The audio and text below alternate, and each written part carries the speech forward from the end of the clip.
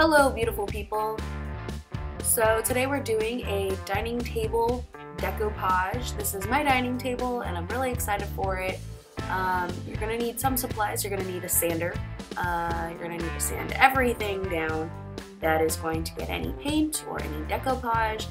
You want that, that raw surface.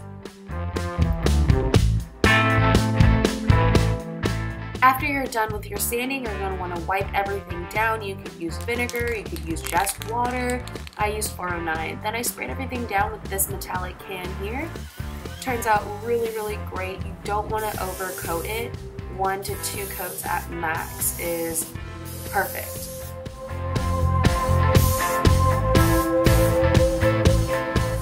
Just a side note, do not paint the areas that you're going to be decoupaging. The decoupage won't stick to the spray paint as well as it will to the raw wood surface.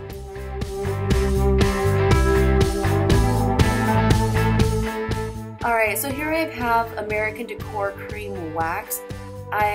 This ended up being an unnecessary step. I ended up painting over it with the clear gloss I've got kind of right next to me. It leaves this kind of matte finish, which is really nice and really pretty. It just wasn't what I was looking for this project.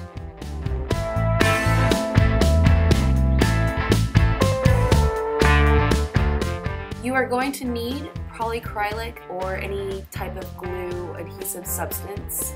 This is the one I most prefer, a brush, and you're also going to need photographs. I decided to get a bunch of painted artworks from all of my favorite artists.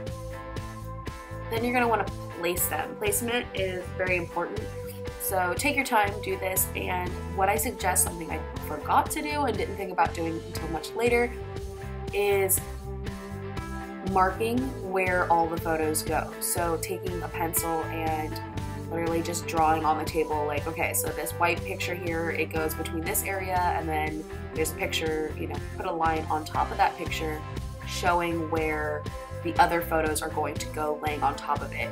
By the time this was done, my table looks completely different, but I mean, it looks just as great. It's just, it didn't look the way I had laid it out. Here, I messed up. If you can see, okay, watch. I don't push from the middle, I push from the very bottom with my card. You don't need a brayer. I don't think a brayer is necessary. I think that if you just do the process of squeegeeing out all of the glue from underneath it, you will be fine. So that picture right there is the most bumpy picture I have on my table, and it was just because I did it wrong. You're also going to want to pay attention to your edges.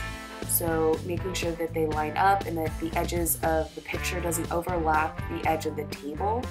So I recommend maybe doing it a little bit inward or like just perfectly on the edge. Have some scissors with you.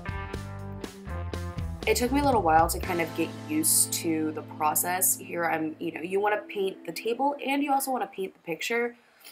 You could see that I laid the picture side of it on the glue. And there's nothing wrong with that. I mean, you're just gonna squeegee it off in, 2 seconds anyways, so it doesn't make much of a difference. Here, I had already done about 1/4 of the table and I started to really get the hang of it. And you want to make a star shape with the card going from the middle outwards in every direction. So I start off making an X and then a plus sign, and then I, go through the in-between areas. And I just kind of make sure that it's completely flat. You're gonna wanna look at it from an angle and just make sure that it's completely against the table, because anything you leave behind will stay. Any bumps, any wrinkles, anything like that, that'll stay there. So you don't really necessarily have to work extremely quickly, but you do wanna work, at a decent pace. Here you can see the wrinkles that are in the page and how they just kind of disappear.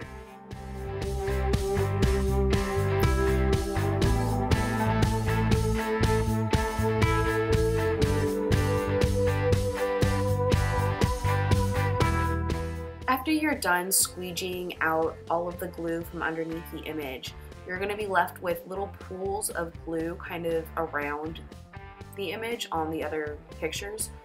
you're going to want to make sure you get all of that up. So look at it from an angle and make sure you got all of those. Otherwise, you're going to be left with dried clumps of glue all over your table, and then you're going to have to like sand them off, unless you're looking for like an antiqued look, which I mean could be cool, but that's not what I was going for here.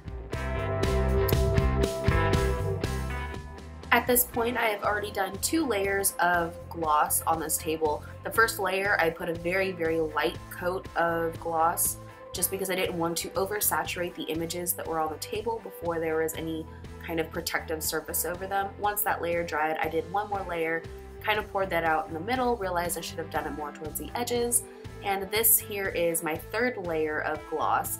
It's going to be my final layer of gloss, and I'm just pouring that all over the edges and smearing it out all over everywhere. I really should have put a tarp down because it dripped down, you know, below, which, you know, it is what it is. It's fine. And then what I do next is I take a step back and I look at the table and I try to look for any areas where I missed, and here you can actually kind of see it. I missed that area with blue. Once I've done that, I go through and I just go back and forth really lightly with my brush to kind of remove any bubbles. Hello, beautiful people. So I hope you guys enjoyed watching this video as much as I've enjoyed making it. There's going to be another video, and it's going to be of the chairs. So if you were curious as to, you know, what I did for the chairs, I will be making that video soon. At this point, I have not even started making them yet.